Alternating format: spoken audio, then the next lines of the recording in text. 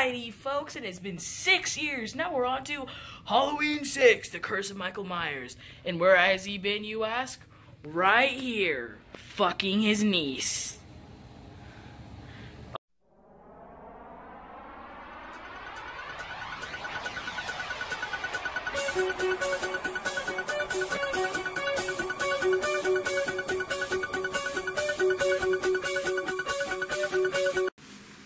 What's up, guys? Dylan Mini Reviews back here with another video.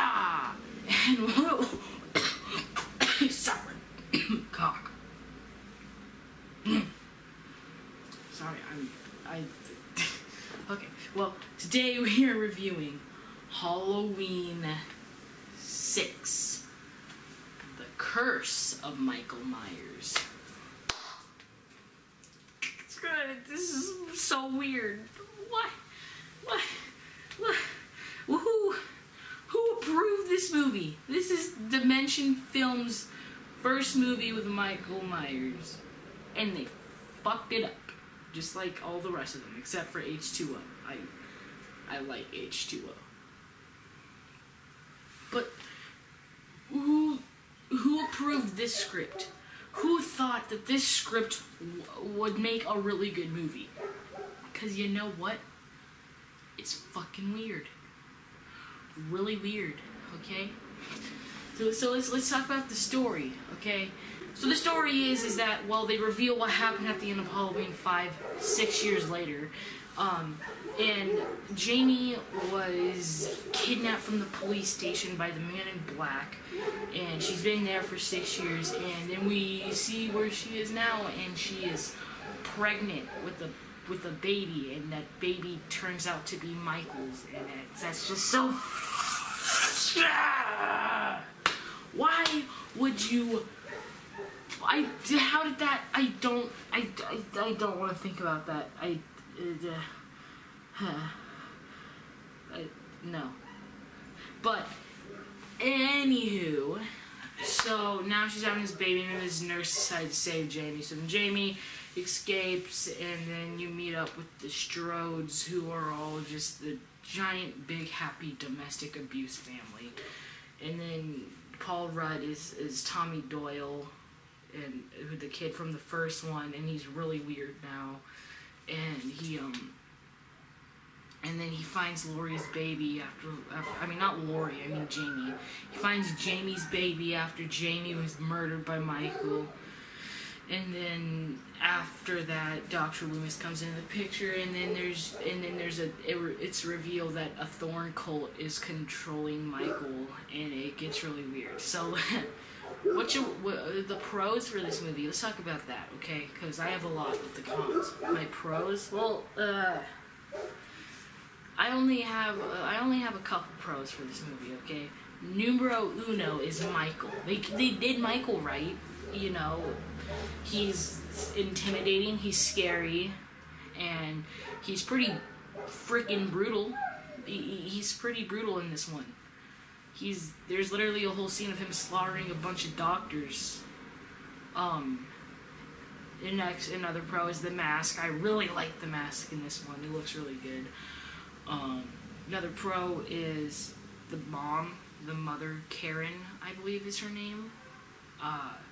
Maybe, I don't know. I forgot her name, and I watched this movie a couple of minutes ago.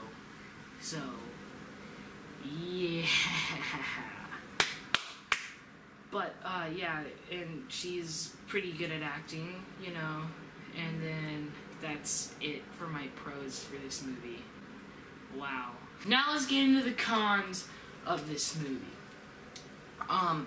Con number one is the fact that Michael somehow got his sperm into Jamie's belly.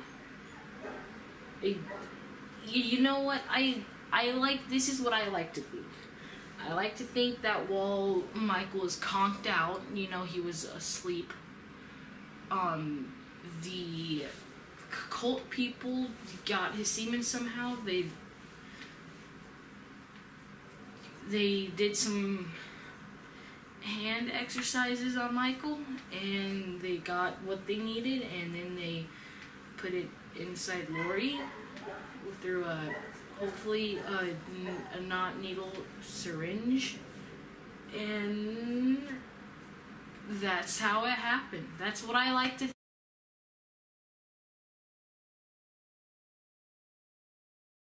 think. I do not want to think that Michael raped Lori, because that has never, I've never once have I thought of Michael and thought rapist.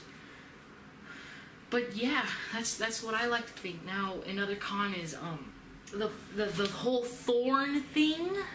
Okay, well, you find out that the cult leader is that dude from the original Halloween, from that one scene, who barely said anything. The Lunas complaining scene, you know, and it's him, and it's like,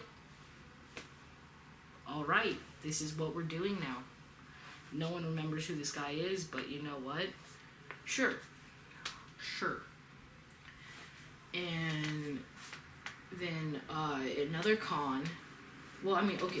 Well, I'm sorry, I'm not done with the con yet. I just realized the whole Thorn thing. It's so stupid. Michael doesn't need a reason for why he killed. He doesn't, and that's what the new movie does well, but we're not talking about that one. Yes, I saw it last night, and I really liked it. I liked it a lot. I can't wait to talk about it, if I'm being totally honest. Anyways, so it's just the whole Thorn thing. It makes no sense. The whole tribes or whatever, and that Michael just appears when the Thorn symbol appears. It's just like die. Okay, just no. You know, like I don't care, and that is disappointing since Michael is so cool in this movie. I mean, like I said, they brought George P. Wilbur back until the ending because they needed a more slim. I don't know, but it was kind of dumb that I wouldn't do that. Anywho, I don't know. It's just disappointing because this movie may have been actually better without all the corn, not corn, all the Thorn stuff. Now let's talk about another con. Tommy Doyle. Paul Rudd as Tommy Doyle is super weird in this movie. It didn't... See, here's the thing, okay? I would forgive this if this was in the H2O timeline or whatever. But in Halloween 4, you have that one dude who is Tommy Doyle, who actually looks like the kid from the original, but the thing is that he looked, I mean, you only see him, he doesn't say anything. But he seems like he has friends and stuff. He doesn't seem like a lonely loser. And then you have this movie where he is a lonely loser. And he's super weird. He walks weird. He talks weird. He just does weird stuff. And it's like, why would... First of all, I like the idea of bringing back characters from the original. Like, I'm not against it.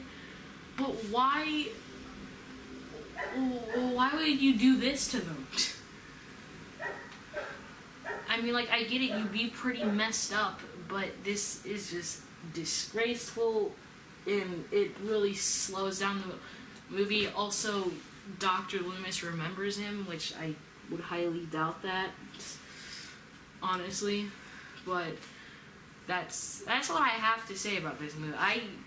I don't think that you should watch it. It doesn't really matter. You know, you don't even get that much of Michael in it. It's slow, and the entire time you're watching it, you're thinking, why does this exist? I don't know. So I would say that you should probably skip it if you're doing a marathon. At least that's what I do. I get to Halloween 5, and I just go to H2O. That's what I do every time I marathon.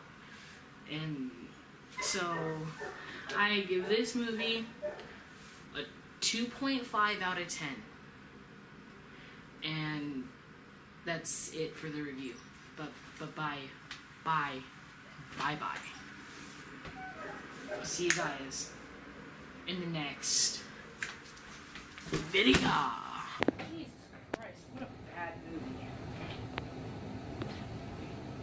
Hold on. Something ain't right. Something's not holding up.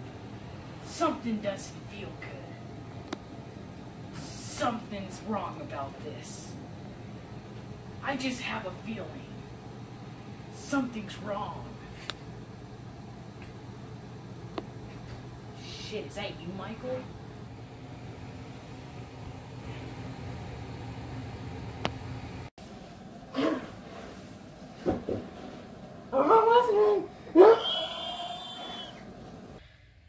Who in the bloody hell are you? You stay out of my way!